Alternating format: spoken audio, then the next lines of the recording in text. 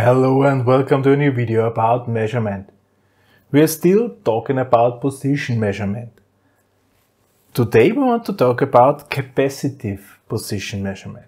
Last time we used the coil, we used the spool to measure the position. This time we are using a capacitor. Let's reflect how a capacitor is working. So we have two plates. Plain capacitor.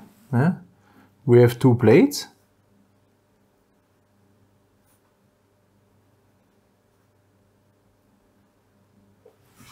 Two connectors. That's a capacitor. Alright? And this capacitor has two parameters basically, mechanical parameters. Here we have a distance of the plate. And we have an area of the plate. Okay? And of course there's a material in between also. This has also some influence. There is the rule, yeah? The capacitor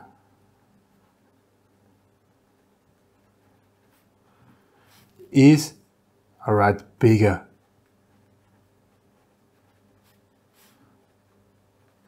When A is bigger, the bigger the area is, the more load can be charged by this capacitor, and D is smaller. The tinier the gap between those two plates is, the more capacity, the bigger the capacitor is, okay? The more farad we have. Alright, so actually, if I change those parameters for whatever reason, however I design this, I can measure the position. So, for instance, if I make a special designed plate like that,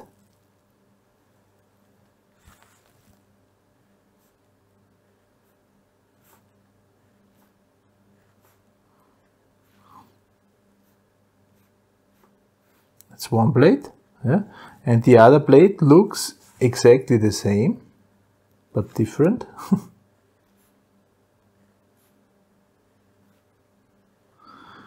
That's the other plate,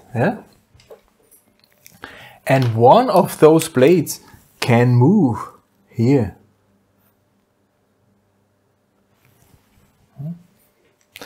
Then actually those things is changing. So here we have, this is defining the area.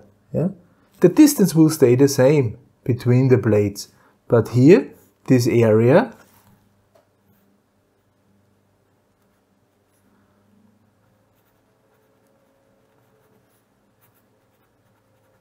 this area will change. So the further I'm closing in, the bigger the active area is, and the more the capacity of this capacitor is rising. Okay, so this would be for linear movement. Simply make the plates like this, and they will change the capacity. Okay. There are also turning capacitors. They look somehow like, I hope I can manage to draw this now. They look somehow like that.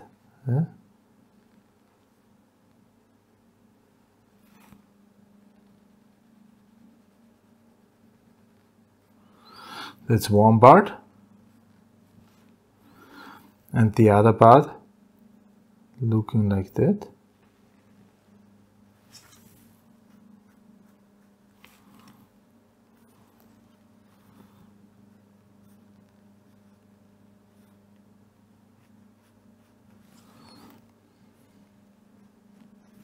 So actually it's a stack of plates.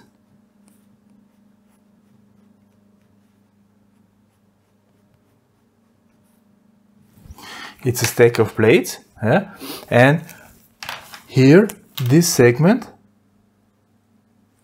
those plates are overlapping. And if I turn one part of this plate, so I will move this, I can influence this area. Alright, so here this area A is changing.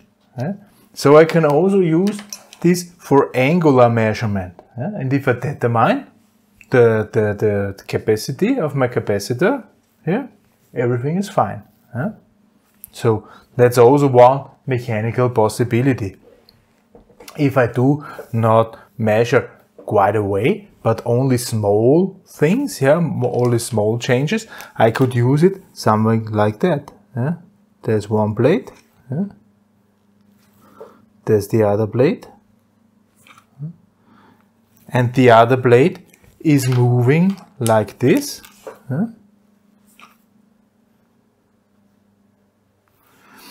In this case,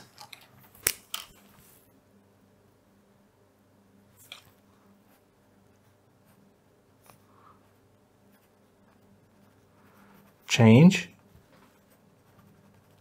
distance. So those are the two things I can change. The distance can be changed, or the area can be changed. And basically the capacitor is working. It's always like that. So how to mechanically design it? This is one possibility. You could maybe use here a membrane, and if this membrane is moving, you could do a pressure measurement, for instance. You have a membrane where the pressure is applied, and then the membrane is bent, and then you can measure the distance of the membrane, because one plate can be mounted to the membrane and the other plate is fixed, and you can measure the distance of the membrane and therefore measure the pressure, for instance. Or another application is looking like this, like that. You have here one plate, you have here another plate, looking strange, right? Here another plate, and here's this one plate again. So this here is one plate, and this here is the other plate.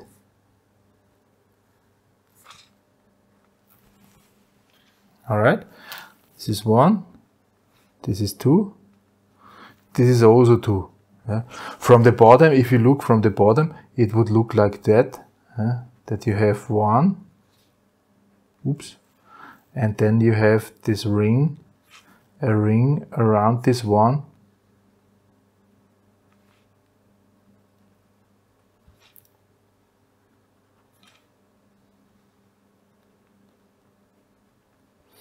Does not look too good. However, you can think how this is looking, and this is then inside some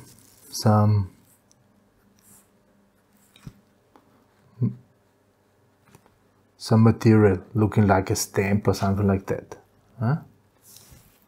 And what is this good for? How can there is nothing moving? Well, this is, for instance, if you have here a sheet metal,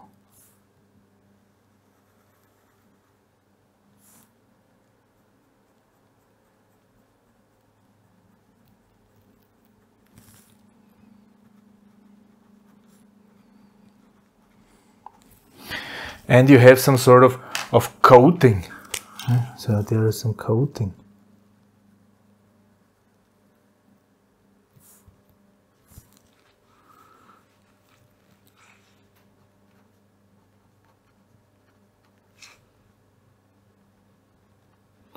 And you want to measure the distance.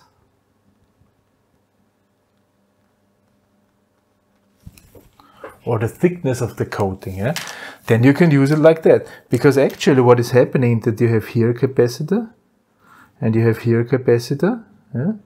So actually this is acting as some coupling plate, the sheet metal. And the thicker this coating is, the lower. Also here we have this D which is changing. Alright? However, there is one more difficulty here, because this coating might consist of several different materials, you know, there are different sorts of coating, even on, if it's just on your car, yeah. So if you want to check how thick the coating is there, if there was an accident or something like this, yeah, you have to adjust the type of coating, yeah, because it's a difference if it's in a metallic or matte or whatever, yeah. The type of coating has an influence also on the capacity, yeah, because there's an epsilon R which is influencing this as well. However, then it's very accurate. Yeah? You can adjust this coating, yeah? And then you can measure, and then you have an output of 1 volt by 100 micrometers or something like that. Yeah? And yeah, you can measure the coating thickness of your car. Yeah? But actually it's a position measurement because you measure the position of this sensor relative to the sheet metal. Yeah, capacitive position measurement. Yeah. One thing we have seen now quite some position measurement.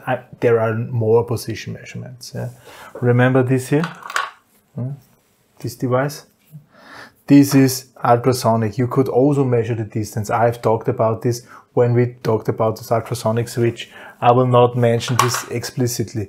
So there are more position measurements. However, this is about measurement. Yeah? So we don't have to talk about position measurement. There are other measurements.